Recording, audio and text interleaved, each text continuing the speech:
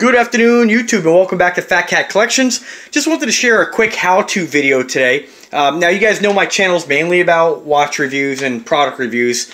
But, you know, whenever I learn how to do something or I figure something out, I really find it's beneficial to just share it with my channel. And what I just want to share with you is if you ever run across a situation with your microwave, there's a very, very easy fix if it turns out to be the problem that I had.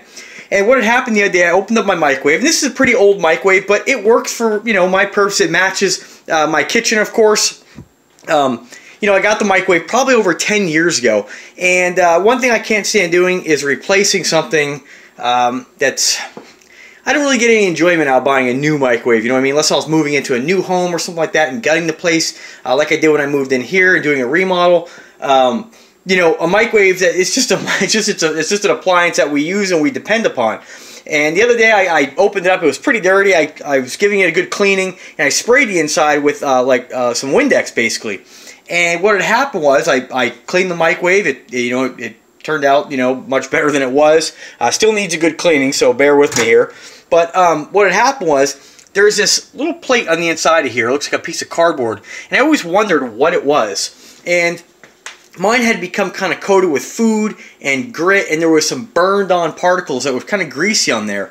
And when I sprayed that, something must have happened with that grease that was in there, or whatever might have been caked on there. Maybe the board became damaged. Either way, what had happened was, next thing you know, I tried to start the microwave, and it started to arc right behind that cover. And it actually darkened some of the interior right here. We can see it looks like a little, like electrical fire almost.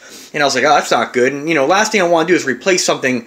This is not like a new watch, folks. It's just a microwave, you know? So I was getting ready to go out and buy a new Samsung microwave. I was like, all right, you know, that's the time, 150 bucks. Okay, no big deal. But like I said, I mean, the microwave still looks fine. It still worked.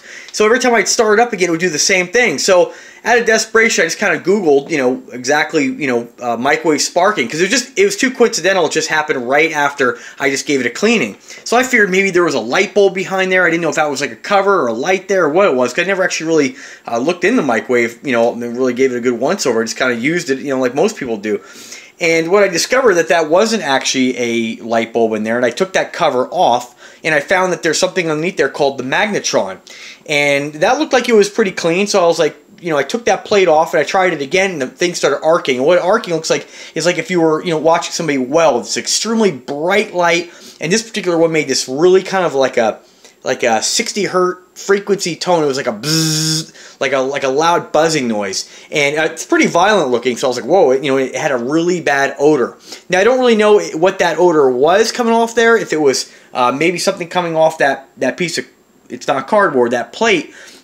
Either way, it kind of freaked me out. So I took the microwave out, unplugged it, and I started doing a little research. What I found that cover is actually called mica board, and what that does, it helps to focus. I guess the magnetron is basically where the microwaves enter. And I'll open that up again for you. If you take that off of there, if you were to pop that plate off, you'd see the magnetron under there. And what that does, that's where all the microwaves enter the microwave, all that energy. And this thing, from what I've read, helps to diffuse that energy to heat the food more evenly. And that's what I read. I've seen two different stories. That's what I've come to conclude. And what I found is that a lot of people, a lot of videos I found in Europe and other countries, it's kind of an easy fix. So I said, rather than go out and spend $150 on a new microwave, let me just go ahead and try to get my hands on some mica board. Now, I called all over the place, Home Depot, Lowe's, looked everywhere, and it's just something that's very difficult to find locally.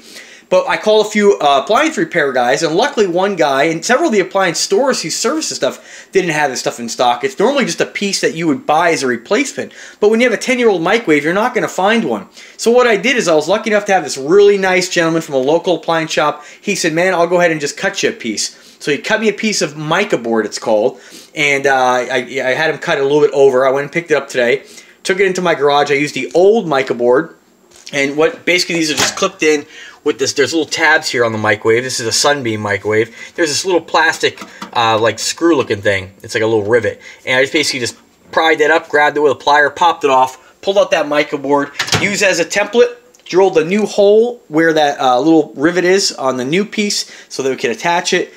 What you do is I just scored it with an X-Acto knife and just bent it really easily and it split. Very straightforward. Put it in there and the microwave works perfectly. So guys, just wanted to share that with you. I'm really glad. I'm pretty happy with that. I love when I don't have to go out and spend money on something that I know I can get more life out of. It was a free fix basically. So if you find that your microwave all of a sudden starts to randomly spark, go ahead and check that cover. If you find it's distorted or missing or has a hole in it, it needs to be replaced. Now you could find mica board on through other countries, United Kingdom, Canada, and I found going through eBay, I found Hong Kong or China, those kinds of places. Very difficult to find it locally. And microwave, I don't want to wait 20 days to get this stuff. So you might find it locally if you had an issue like that. Call around. You might even be able to find. It's all universal. So if you have the issue, maybe you can get your hands on a piece of mica board that is for a different microwave but a little bit bigger, and you can just cut it down to size or cut the shape out. Not rocket science. It's pretty straightforward. It's worth trying if your microwave starts to act up as maybe a quick fix. Mine works perfectly now. No issues whatsoever. So if you have any questions, guys, go ahead and drop a comment or drop me a message, and I'll try to help you out. I'll go ahead and put a link in description for any kind of resources or, of course, those eBay links for mica board. All right, guys, thanks a lot. Have a great day.